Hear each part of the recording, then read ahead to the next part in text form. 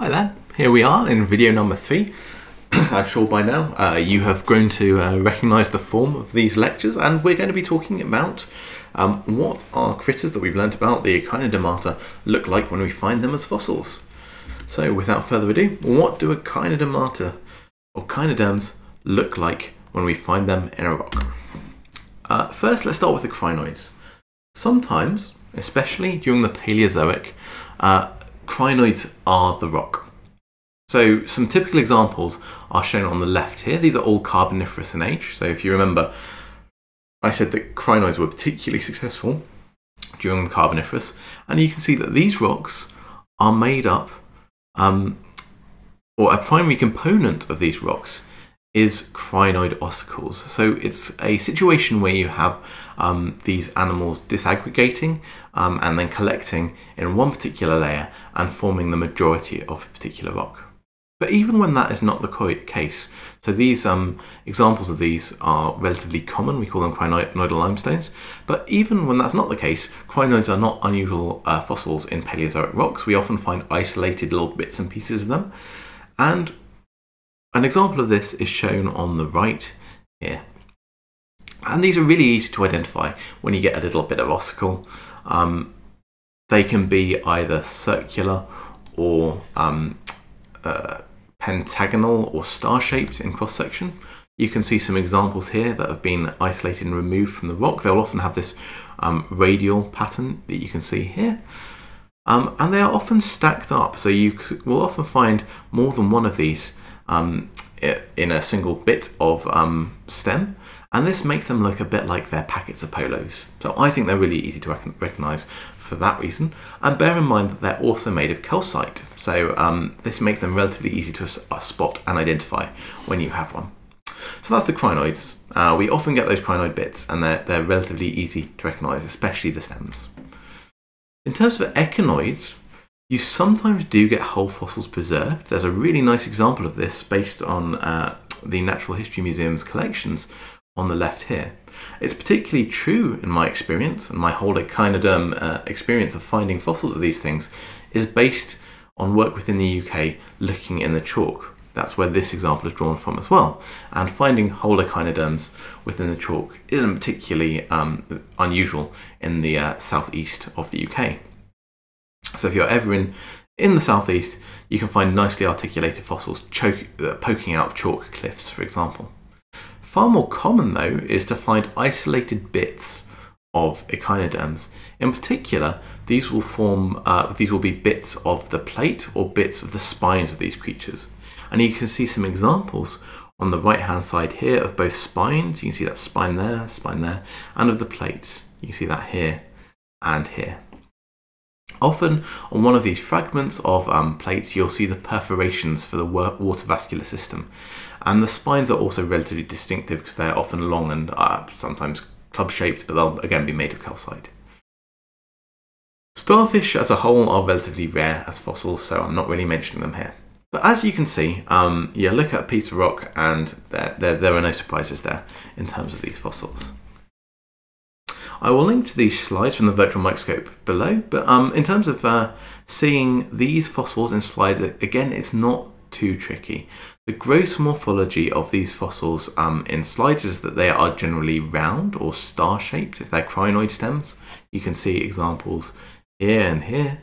They're made of calcite, so they will often jump out when you get cross-polar light, such as the one that you see here. And often, in terms of the gross morphology, you'll be able to see elongate echinoderm spines as well. Also, if you have a really high-powered microscope, you may be able to see their stereome. In high resolution, you can see that sponge-like porous structure of the calcite that really helps one identify the members of the Echinodermata. The top example here is a Carboniferous limestone, which contains mainly fragments of crinoid ossicles and also brachiopod shells, and the bottom one is primarily crinoid ossicles and echinoderm fragments, particularly spines. So that's two examples of what these fossils look like in slides. So again, nothing too tricky there. I wanted to finish this video by highlighting why the echinoderms are useful to geologists. And because my other two videos were quite long, there was quite a lot of information there, I've tried to keep this relatively short for you. So we're going to have a quick whiz through.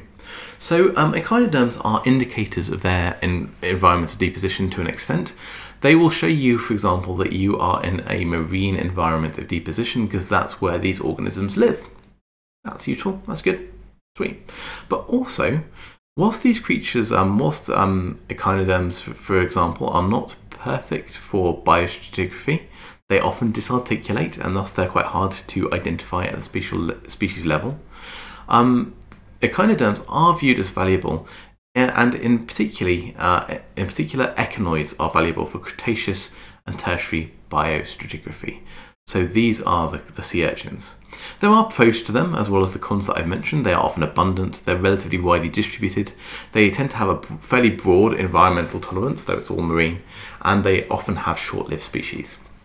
This is especially true of the irregular echinoids, which were undergoing irradiation during the time periods that I've mentioned, and also have higher preservation potential than the regular ones because they're less likely to articulate. They're already buried, right?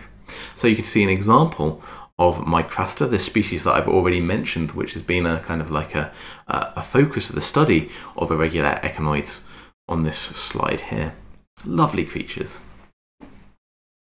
Also, in some areas, echinoids are the only preserved biostratigraphically applicable microfossil during the Cretaceous and later rocks. However, because they're not perfect for biostratigraphy, this means we often have to use a thing called an assemblage zone to identify where we are in a stratigraphic column. With this in mind, I wanted to finish this lecture in this video by introducing different types of biozones. So we've covered, in brief, the fact that biozones exist, and in our ammonite lecture we highlighted that they were defined by zone fossils. They often take the name, for example, of a zone fossil. But I wanted to highlight with this example that biozones aren't just limited to the range of one specific fossil species. There are numerous types. The type that I've mentioned in terms of the echinoderms within Cretaceous and younger rocks is the assemblage biozone. So this is often used when you have an association of 3 or more species. You can see examples of this on the right hand side here. Each one of these lines represents the existence of one species, and these different biozones are defined by different collections of those particular species. Species associations are strongly dependent upon local ecology, so these biozones are typically only suitable for local or within basin applications. But when it comes to our echinoids, they're pretty useful, right? But there are also a range of other biozones that I wanted to introduce as part of this lecture.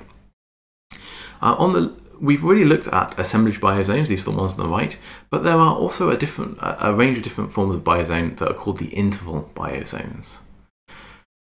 The most common two for interval biozones are the local range and the taxon range biozone. This is the range of occurrence of a single taxon. So you can see this diagrammatically represented on the top left here. We also have such a thing as a concurrent range biozone. You can see that here. This is the concurrent range of 2 different species. It's the bits where you find both. So this is this is a simple form of assemblage biozone where you're just talking about 2 particular species, but that kind of makes it a tiny bit easier to define than an assemblage biozone. We also have consecutive range biozones. You can see these shown diagrammatically here. This is based on the consecutive ranges of fossils within an evolving lineage. Each is defined by the first appearance of a species in a speciation event. So what we're seeing here is the range of a taxon within an evolving phylogenetic lineage. Yeah. And we often use, for this, rather than the first appearance of 2 species, we will use the last appearance of to species. This is shown here, the successive last appearance biozone. So rather than 2 appearances, we're talking about 2 extinctions here. This is common in the extractive industries like oil, because when we're drilling down a borehole, we can be sure of the last appearance of say, a fossil, because it's the first time we actually find that when we're drilling downwards in our borehole. We can't be sure of the first appearance because sometimes you get contamination from above. Bits of rock fall down the hole, and this makes identifying the first appearance of any given fossil somewhat difficult. I also wanted to highlight that we have a thing called an abundance or an acme biozone. This is defined by the particular abundance of a certain species during a certain time interval, and it's subjective in nature. We all may differ in differing assessments of relative abundance, for example, and that limits the recognition and regional extent of these units, but occasionally in some particular basins those are very, very useful. So there are all of these different ways of arranging how we can split up the ranges of fossils to identify different zones. I've mentioned that quite briefly here, and I recognise that this is slightly tricky, so I'm going to put some more resources for you just below this video to help you try and get a handle on how these biozones actually may work in practice. I wouldn't worry if you don't follow them completely, but I do think they are really, really useful tools for you as geologists to know. So if you have any questions about them, please do ask during the lecture. And that's it for this particular segment, and I will see you again soon for another lecture.